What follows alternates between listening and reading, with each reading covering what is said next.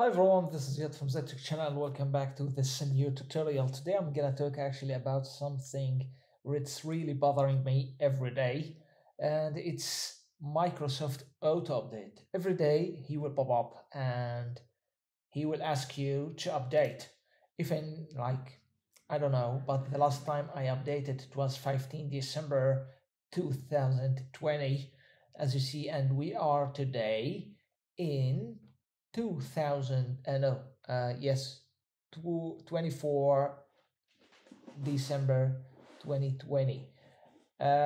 Anyway, the problem with this that you can't stop it from here. Every time you gonna close it, it will show up the next day and it will ask you about if you want to update or if you want to install it.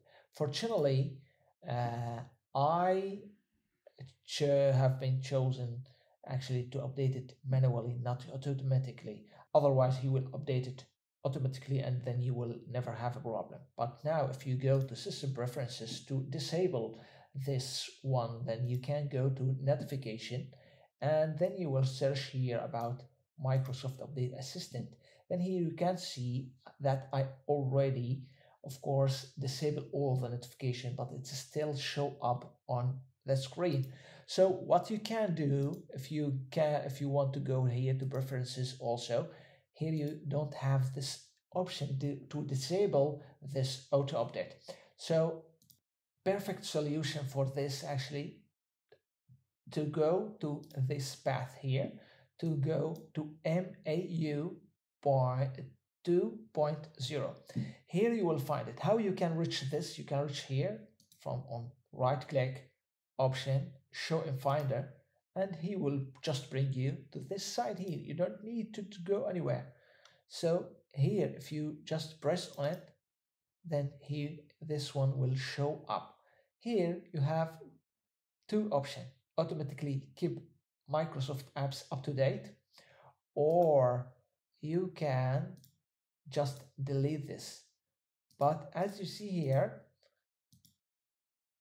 of course, need to, of course, enter your password and you can just delete it forever.